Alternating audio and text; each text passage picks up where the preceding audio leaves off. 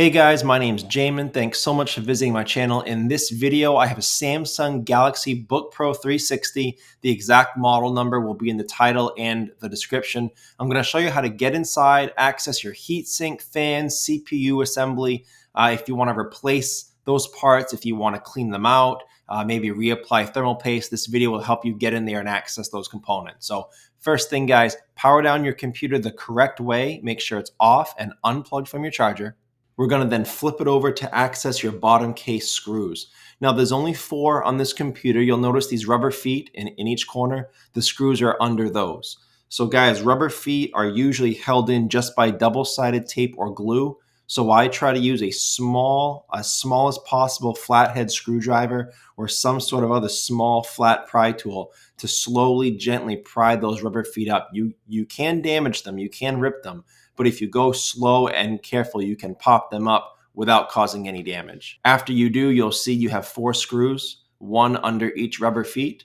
You can remove those screws, and once you do, guys, you'll take another small, flat, preferably plastic pry tool. Plastic will scratch your case a lot less than metal will, but you're going to go around the seam of the bottom case all the way around and gently pry that bottom case off from the rest of your computer. And again, go nice and slow and careful, but be firm and get that bottom case off. After that bottom case is off, this is what you're looking at for the inside of your computer. Now, as a side note, guys, before I do anything in my computer, before I touch any other components, the first thing I always do is either remove or at least unplug my battery. That makes it a little safer to work on the rest of the computer.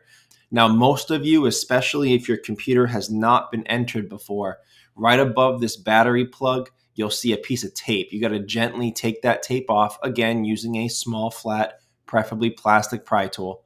And you can take that piece of tape off, and then you can release that battery plug there. The way that that plug works, guys, is it snaps off directly up and out of your computer.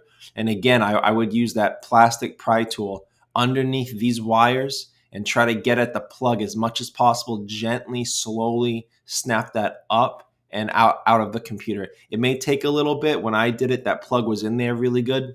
But again, just go nice and slow. Do a little on the left, do a little on the right until you get that plug out.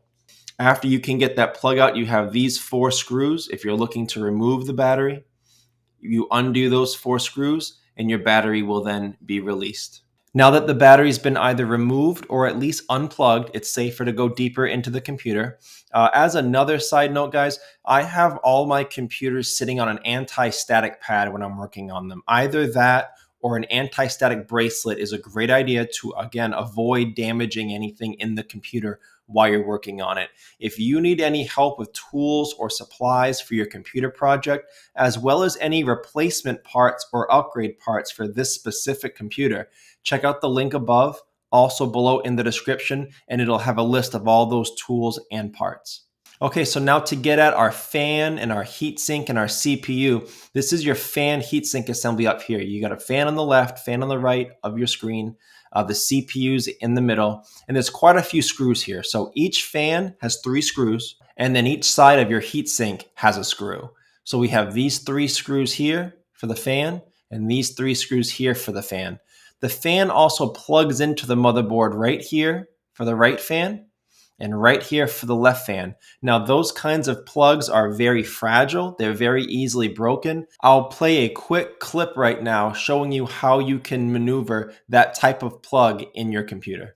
Okay, so to take a ribbon cable out of this kind of connector, first you have your ribbon cable here, you have the port on the motherboard, and then you have this retainer clip over here. This clip opens and shuts like a book cover. It opens from this side, and the hinges are on this side.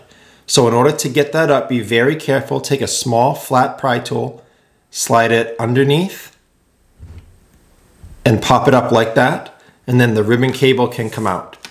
After taking the ribbon cable out, I like to put it back down for safekeeping so it doesn't get caught on anything and rip. These are very, very breakable, these retainer clips. And if you break it, you're most likely not going to be able to find a replacement. In which case your ribbon cable won't be able to secure down anymore, so be very careful. To get the retainer clip back in, you would pop it up again very carefully. You would slide the ribbon cable in, nice and flush. It may take a few times if you're not used to it getting it flush, and then just snap the retainer clip down, and that's how you would operate that kind of clip. So after unplugging it from the computer, after removing these 3 screws, each fan can come out separately, independently from the rest of the heatsink assembly. That way, if you're just here to access your fans to clean them out or replace them, you can. To get the heatsink off, there's another screw here in the top left corner of the heatsink, and then one on this side on the right. And then, of course, you have these 4 screws right here in the middle. That's how you'd get the heatsink assembly off of your CPU. For those of you that are here to just clean out your heat sinks and your fans and your vents, it may be a good idea to also reapply thermal paste if you want to make sure your computer stays cool. And this is where you would do that, right on top of the CPU and on the underneath side of the heatsink that's sat over this. There'll be a video link above. I'll also have it below in the description. And it will also be the end video that shows up on your screen when this video is done. That'll be a tutorial in how to apply thermal paste the correct way after cleaning off the old stuff. So I hope this video helped you out. I hope it helped you access this heatsink fan assembly here to do whatever you were trying to do.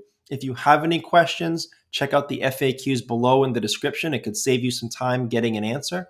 But if you do need to leave me a question or comment, I will try to get to those a couple times a day at least. Thank you so much for watching, guys. I look forward to seeing you next time.